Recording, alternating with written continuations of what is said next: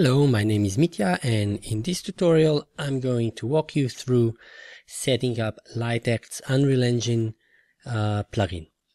I'm going to be using Unreal Engine 5.4 and LightAct 4.7.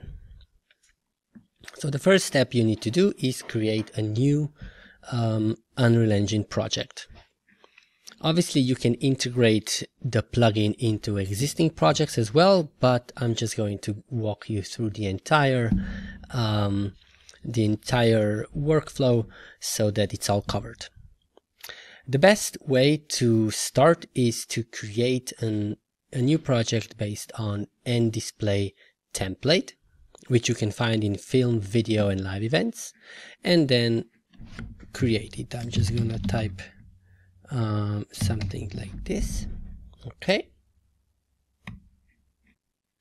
So when the project is created, you need to go to its folder and create a new folder called plugins. And into it, you need to copy the archive that you downloaded from the page, from our webpage, and extract it. Afterwards, you can delete the zip file. So you've got your project folder, you've got plugins folder, and here you've got LightAct folder, and then in this folder there should be this file. So that's how you know that your folder structure is correct. Once this is done, you just open the Unreal Engine project again and wait for it to open. So the first step, the first check that you can do is to check whether you see this icon here. If you do, it means that the plugin has been found and is already enabled.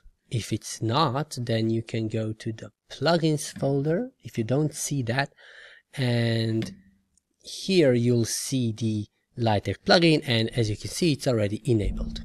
Okay, so I'm gonna do some steps here that are not necessarily required, but I think they are a good practice. So I'm going to create a LightAct folder, and one more thing. So there are two windows that you'll probably find very useful. One is called Genlock and the other one is called Timecode Provider.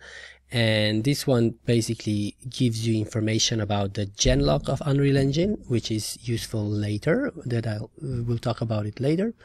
And Timecode Provider window tells you the timecode of Unreal Engine and where it comes from.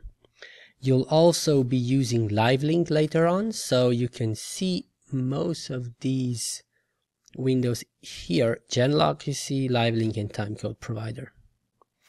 Alright, so in this LightAct folder, I'm going to create two actors. And one is called Custom Time Step.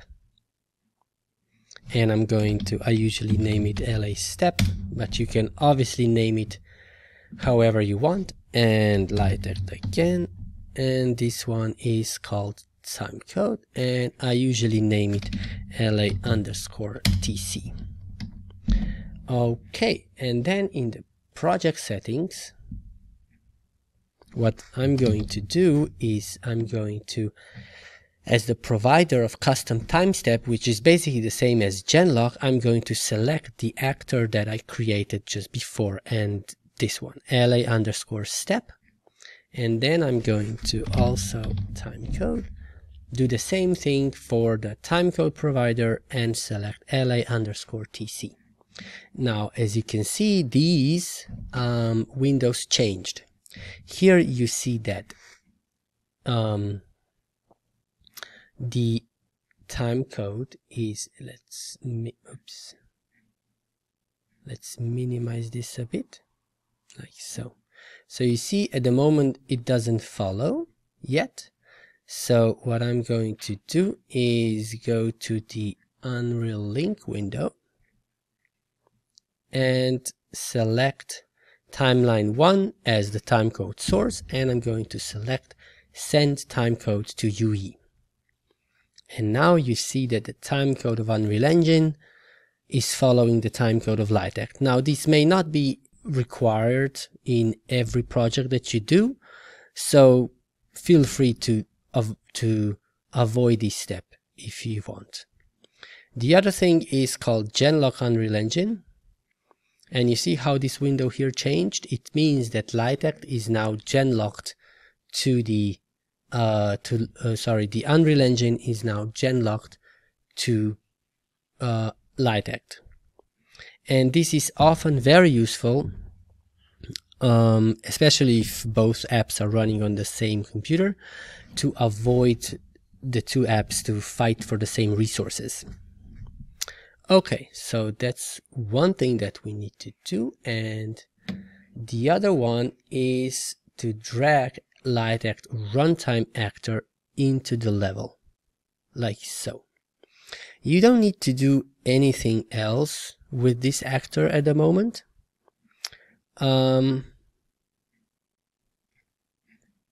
Because it's already set up the way you want in most cases.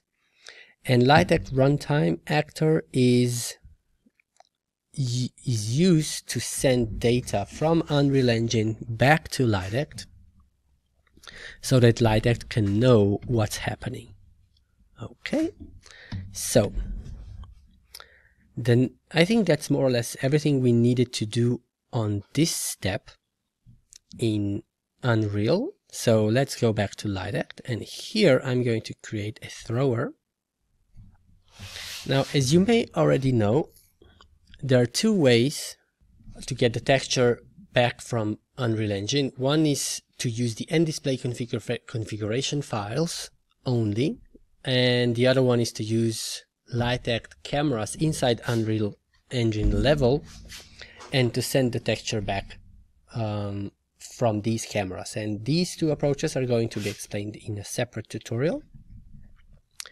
Now I'm would like to show you what happens, what the LightAct Runtime actor is for, essentially.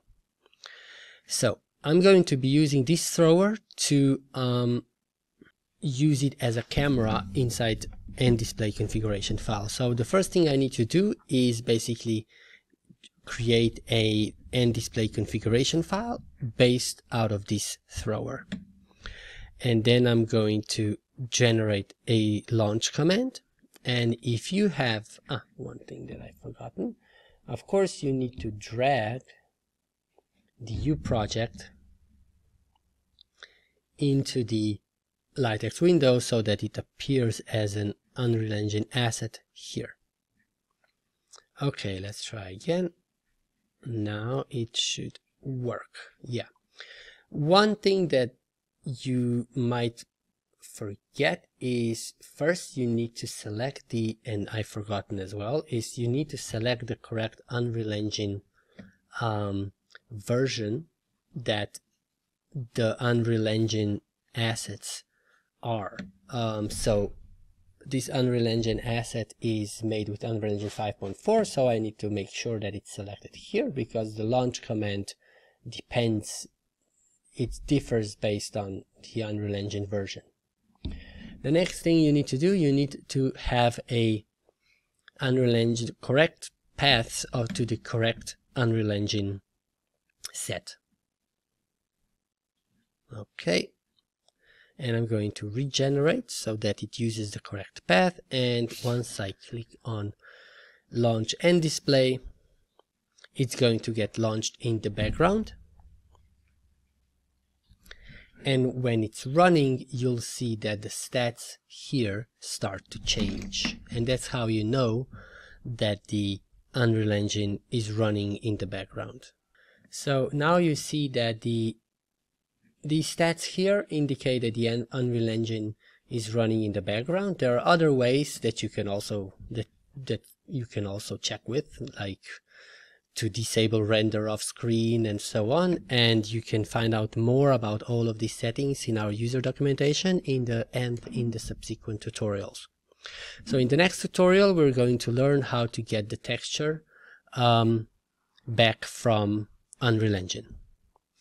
So if you want to kill Ndisplay running in the background, just click on this button and it's going to get killed.